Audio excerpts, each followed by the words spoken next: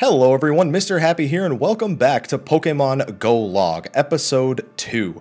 Now in this episode, we are going to be covering some feedback from Episode 1, considering it was the pilot. That way you guys know that I see your feedback. On top of that, we are going to be covering a new area that I went to go catch some Pokemon, actually the same day as the last episode. So it's basically later that night over the course of like 4 or 5 hours. So I have a lot of footage to get through. So for feedback based on Episode 1, let's go over a few things that were covered in the comment section. For one, Mr. Happy, you're not even a Pokemon fan. Why are you playing this?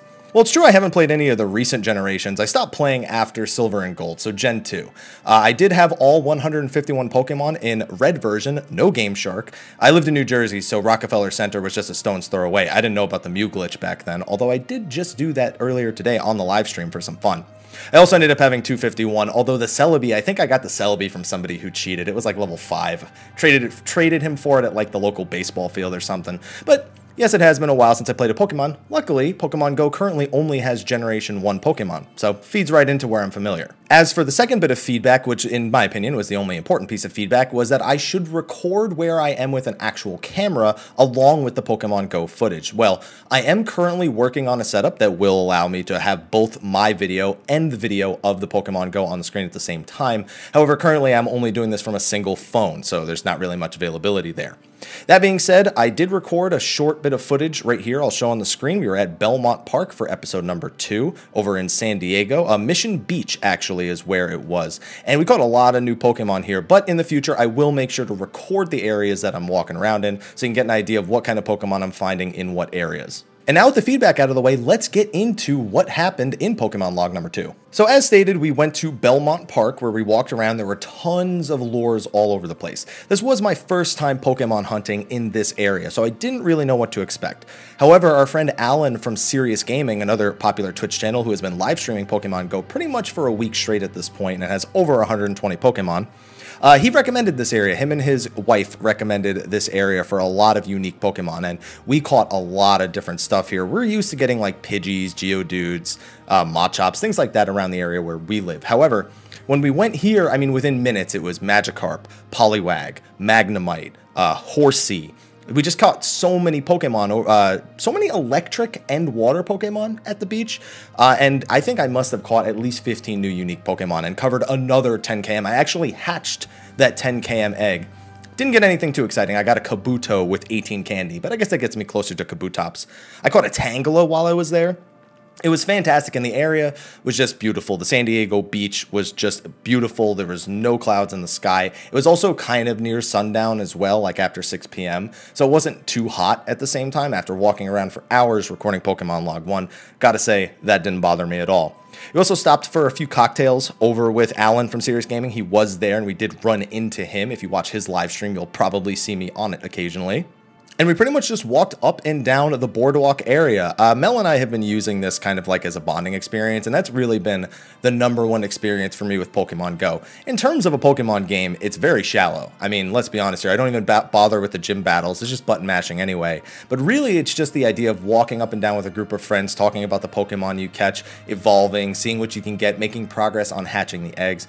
And it's definitely been a good experience for my girlfriend and myself. We do things together, obviously, but normally it's kind of just like, you know, going to the movies, grabbing something to eat, you know, just staying home and hanging out. But this has been nice. I mean, this has been getting us up and active a lot more.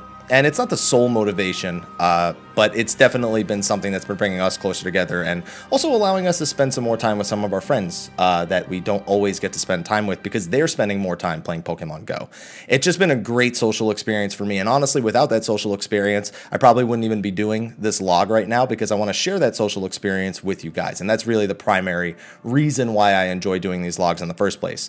It's unfortunate that it seems like Generation 2 won't be out for quite some time, so there may be a break eventually in Pokemon logs, but until we get near 151, I'll probably be doing this on a near daily basis. Again, going back to the Pokemon that we got today, let's see, Poliwag, Poliwhirl, managed to catch a wild one of those. Even caught a Seadra. You know, it's funny, I was actually remembering a lot of the Gen 2 Pokemon as opposed to the Gen 1. So when I caught a Horsea, I had convinced myself it evolved into Kingdra as opposed to Seadra. Then we found a wild Seadra, and it was like 700 plus CP. I managed to catch it after like 20, 30 minutes, not 20, 30 minutes, like 20, 30 Pokeballs is what I meant to say. And I was just like, oh, that's right, Seadra, and then Seadra will become Kingdra eventually. And then I was also thinking about how I have an 831 Golbat from episode 1. I'm going to have to evolve that into a Crobat. So I got a lot of Pokemon still to catch. I think that put me, at the end of the day, I think I was at 79 unique Pokemon catches and 80 seen, because we actually ran into a Magneton as well as a ton of Magnemites, but I failed to catch the Magneton. I think it ran away after like 2 or 3 attempts. I think the footage is here somewhere. But overall, it was a great day. We might be going back later today, but I'm pretty tired, so I'm not 100% certain I want to go all the way to Mission Beach again. Maybe go someplace else instead and do something other than just walk up and down and grab a cocktail here and there. If I do go back, though, I definitely want to get you guys some footage. There's a giant wave pool there, and it is phenomenal. I watched a guy get on a boogie board, and he just jumped on it, and it just threw him off. Like, it didn't even, it annihilated the guy. Like, I saw some actual surfers using it to, like, kind of just show off, kind of. But then this one guy just grabbed the boogie board, he jumped onto the wave, and it just tossed him like 5-10 feet into the air and back into the water pool. It was amazing to watch. It helps that while we're watching this entire thing, there's just lures dropped around the bar. I mean, it couldn't be better. It's literally just go to a bar, grab a margarita, and then just sit there, talk to your friends, and somebody's going to drop a lure. There were lures all over the place.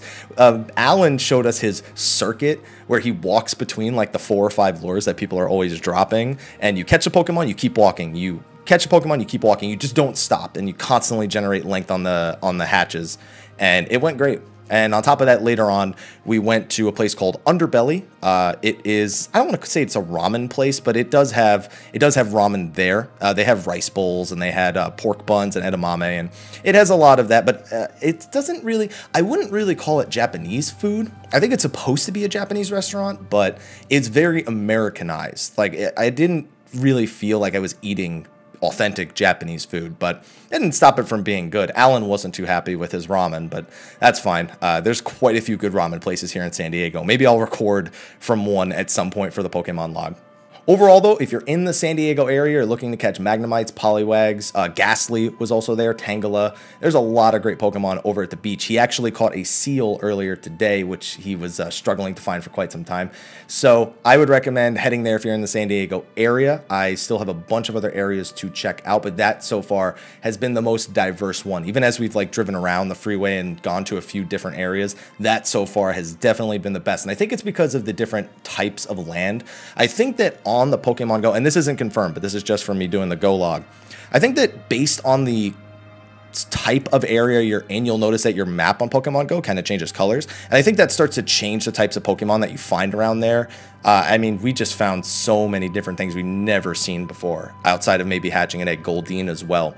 So definitely try beach areas if you're looking for water-type Pokemon. Make sure that on the map it shows as a beach area, because I think just being by water isn't enough. I think it actually has to show as a beach-type area on the Pokemon Go map. And that's going to be it for Pokemon Go Log 2. Hopefully, the feedback that I got from the first one is correct. If you have any more feedback, be sure to leave it in the comment section of the video below. I don't really care too much about the people who are like, oh, not even you playing this. I'm having fun. And ultimately, on my YouTube channel, when I'm not doing 14 videos, if I'm having fun with something, I want to make videos about it. So, unfortunately, if you don't enjoy it, that's on you. I'm enjoying it, so I'm going to have fun. And I am actually planning on picking up Sun and Moon now, because November 18th is when it comes out, and that falls just between World of Final Fantasy and at the end of October and Kingdom Hearts 2.8. So I have a gap right there where I don't have many things to play. So I think it's a perfect time for me to whip out my 3DS and play some Sun and Moon. But anyway, thank you for watching this video. Be sure to like, favorite, subscribe, and share if you enjoyed it. And I'll see you guys in Pokemon Go Log number 3. Until then, take care.